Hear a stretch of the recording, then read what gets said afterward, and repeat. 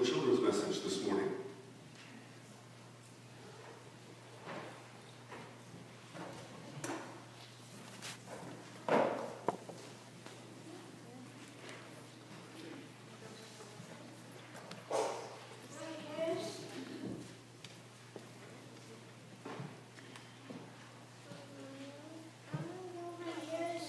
Well, good morning, everybody.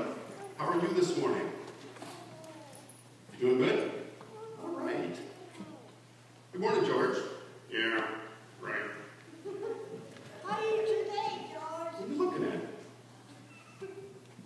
Nothing. You're not looking at anything? No. Why is your head up?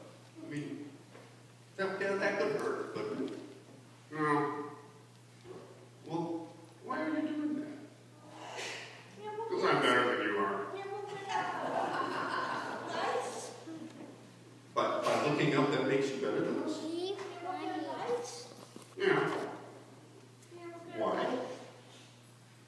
Well, because then I don't have to look at you guys. Because I'm better than you.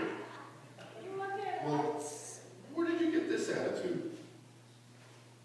You told me about it. I did? How was that? You said that we were children of God. Yes, I did. And if we're children of God, we're great people. Okay, yeah, that's true. But that doesn't mean that we go around like this. Because if we go around like this, we're going to fall flat on our noses. And if you go around like that, you're going to fly into a wall.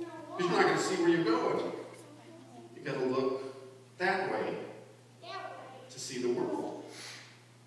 And, you know, if we go around with our heads up and we think we're better than everybody else, we're going to miss a whole lot of stuff. You know, like what? We're going to miss the opportunity to touch people's lives. Because not everybody is as blessed as we are. And they have more troubles and trials and difficulties than we do. Yeah, so...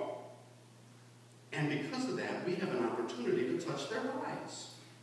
By seeing their hurt, seeing their need, we can reach out and touch them and help them to know Jesus' love. Okay. All right, I can see that. And, you know, if we go around with our heads in the sky all the time, pretty soon we're going to end up hitting a mud puddle. And guess what? What? We're going to get all dirty.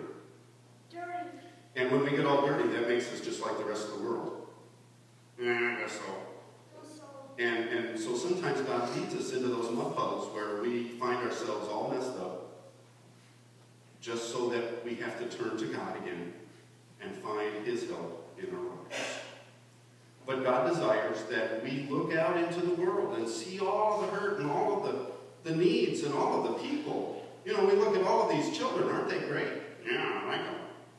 And see, you couldn't see them when you were looking up. No. You're right. Hey, kids. Hi. I'd like to be your friend. Is that all right?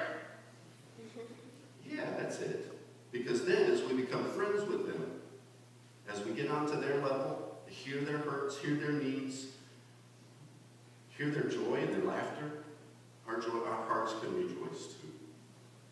So, what do you think? I think I like this view better. Yeah, I do too. Me too.